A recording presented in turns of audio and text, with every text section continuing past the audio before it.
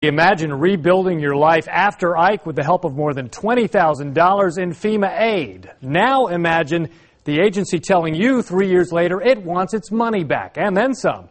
One LaPorte man doesn't need to imagine, he's living it. Unlike most of us, Clay Gates prays for drought. But just in case, he's digging a ditch to keep his garage dry. Not having any rain this drought was a blessing. Every time it rains, we're about to sandbag and pack, and it's crazy. After Gates' home took 4 or 5 feet of water from Hurricane Ike, he applied for assistance from FEMA. Says he showed them every document they asked to see. We got a letter saying, hey, you qualified for this amount of benefits, and the next thing you know, they direct deposited money in our account.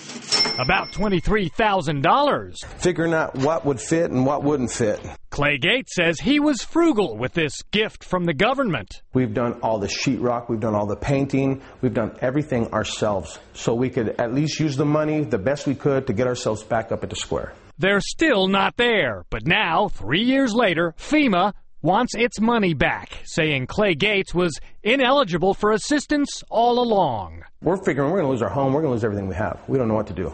Gates appealed, but on September 24th, FEMA sent this letter demanding the return of $22,989.54. 6 days later, the U.S. Treasury Department sent this letter saying Clay Gates now owes $31,442.60, including fees, interest, and penalties, and giving him 10 days to pay it. 10 days to pay it, or they're going to attack more. That's right. 10 days are up Monday? Right. That's right. You have the money? Oh, if I had the money, I would have never asked for help. In all, FEMA is working to recoup more than $500 million from about 160,000 applicants who received improper disaster assistance payments over the past 6 years. Now, some of that is fraud, but some was erroneously paid out to people like Clay Gates, who says he finally got someone at FEMA to admit it was their mistake in the first place. And I asked her, I said, don't you see that this is wrong? She said, yes, but it's too late. It's already at the IRS, too late. My hands are, I can't do anything about it.